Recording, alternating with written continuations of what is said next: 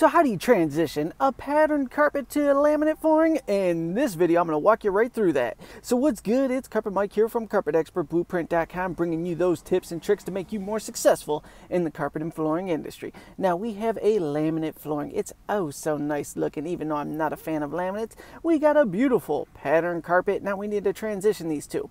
So we took tack strip and we butt it directly up to the laminate flooring, contrary to what most people would do, leaving that little bit of a gap and tucking it so it could just work itself loose down the road. But we butt the tack strip directly up to the laminate. Then we're doing a turn and tack right up to it. So we're going to stretch it up. We're going to put 2 security staples in it, and then we're going to fill in the blanks after that.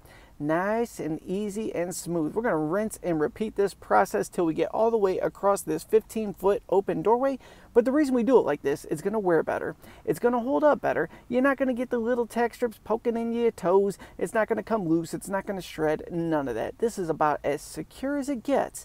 And it's going to go ahead and even out the playing field as well. So we're going to do a turn and tack again. We're going to stretch it up with our kicker. We're going to take our electric stapler and we're just going to secure it right into that tack strip there.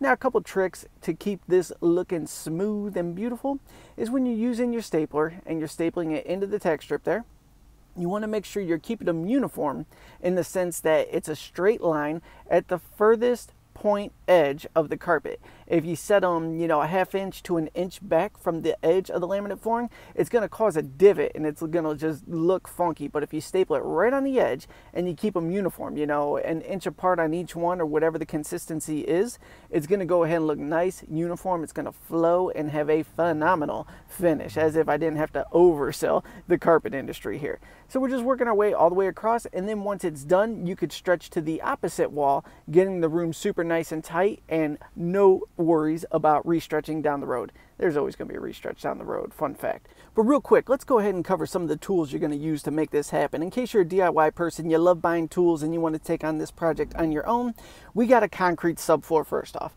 So we're going to go ahead and use concrete tack strips. You could get those at any of the big box joints.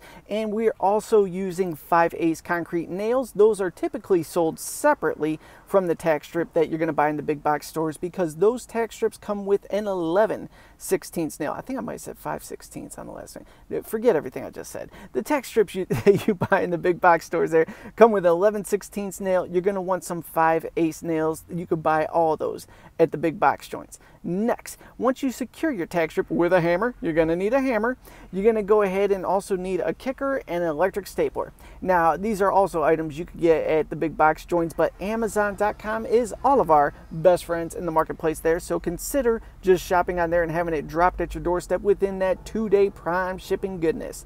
So the tacker is going to run you just under $100. The kicker is going to be just under $100 as well. And then we just need a knife to cut it oh so nice. Now, depending upon what style of knife you like, it's going to be anywhere from $8 to $15 for a nice knife. And then the key to having a great cut is sharp blades. Do not lob your hand off when you're using these sharp blades, but a fresh blade after every cut will ensure your success, because a dull blade just creates an absolute disaster for you that you don't want to have to deal with. So that's all you need for the tools there. All the places you could buy them at: Lowe's, Home Depot, Amazon, Menards, wherever your go-to joint is for buying tools. And this is the walkthrough step by step. Now, like I always say, if you have any questions about the carpet and flooring industry, go ahead and drop those down below. I'll try and create a follow-up video answering your questions for you.